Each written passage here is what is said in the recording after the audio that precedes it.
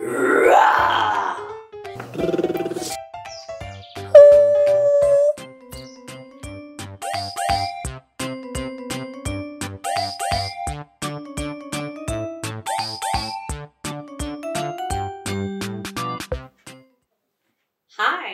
and thank you for tuning in to Fun and Learning with Mwalimu. And today we shall be reading Why Lion Roars. Can you roar like a lion? The story is written by Edward Gekuya, Bridget Hart, and Claudia Lloyd. Why Lion Roars. Let's begin. You see, there was a time when lion didn't roar like a king. You could say that lion had no roar. Jumbo lion, what's all the noise of the waterhole? Snap! Leave me alone! Snap! Crocodile is snapping at everyone again. I don't know what to do. Snap right back at him. You are king of Tinga Tinga. Leave us alone, crocodile, you big bully. Stop snapping. Stop it, crocodile. Snap, snap, snap. This is my waterhole. Crocodile, the waterhole belongs to everybody. Lion didn't know what to do, so he talked to his tiny friend Flea. Lion, you must do something, said Flea. But crocodile won't listen to me, said Lion. No one ever listens to me, said Flea. That's because you're so tiny, Flea. But you're the king of Tinga Tinga. You must do something, said Flea. But Lion sighed and did nothing. This is not nature's way, said Flea sadly. All the animals gathered to talk to Lion. Your Majesty, said Tortoise, the animals need their waterhole back. You're our king, so you must stand up to Crocodile. Say something, Lion. Say you will, whispered Flea. I will, said Lion nervously. So Lion went back to the waterhole to talk to Crocodile. Crocodile, said Lion, the animals would like their waterhole back. I think it's time you played fair, don't you? And how are you going to make me do that? Said Crocodile. You have to roar, Lion, whispered Flea. Now is the time. Roar. So Lion cleared his throat and took a deep breath. But nothing came out. Lost for words, are we, Lion? Sneered Crocodile. I have a bigger roar than that, laughed Lizard.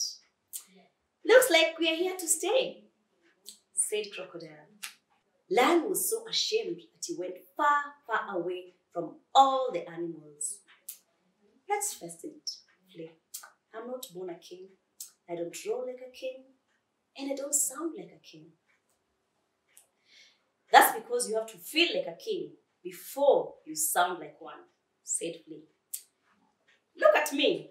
I'm so tiny on the outside, but I feel really big in the inside. And I can do really big things.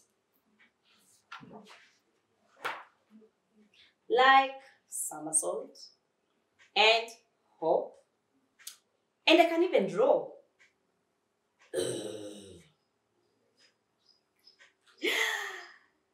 But I don't have a roar, said Lion sadly.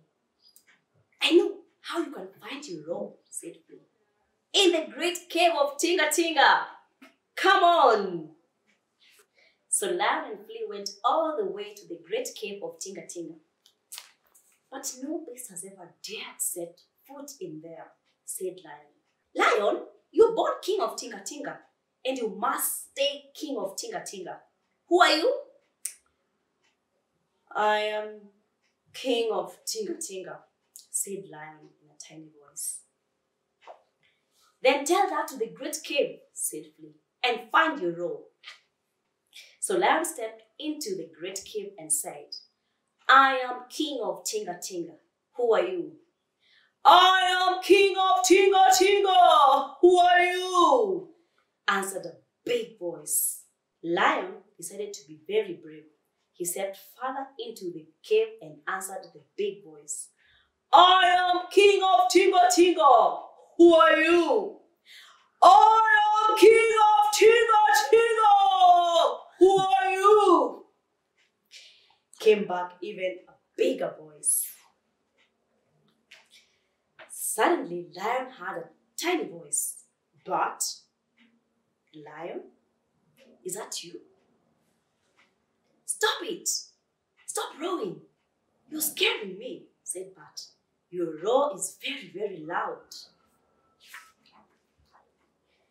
And so is your echo. My echo? Said Lion. Yes, they are both you. You roar and your echo roars back. I have found my roar.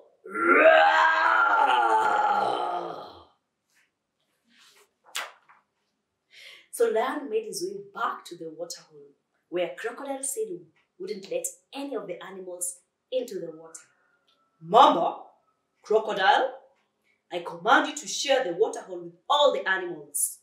Snap, snap. How are you going to make me do that?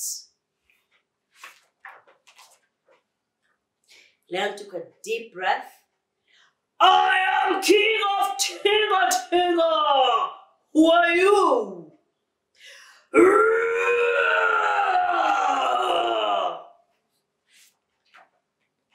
Crocodile was so frightened that he ran away. All the animals happily jumped into the water. Lion is king! Karibu! Welcome to the waterhole! Roared Lion.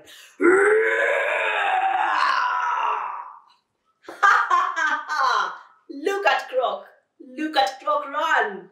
The king of Tinga Tinga is back! Lion is king! From that day on, Lion ruled over Tinga Tinga and only used his big scary roar when he absolutely had to.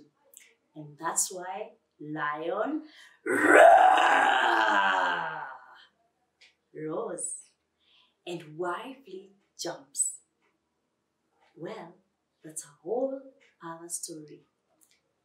The end. Thank you and see you again next time. Bye.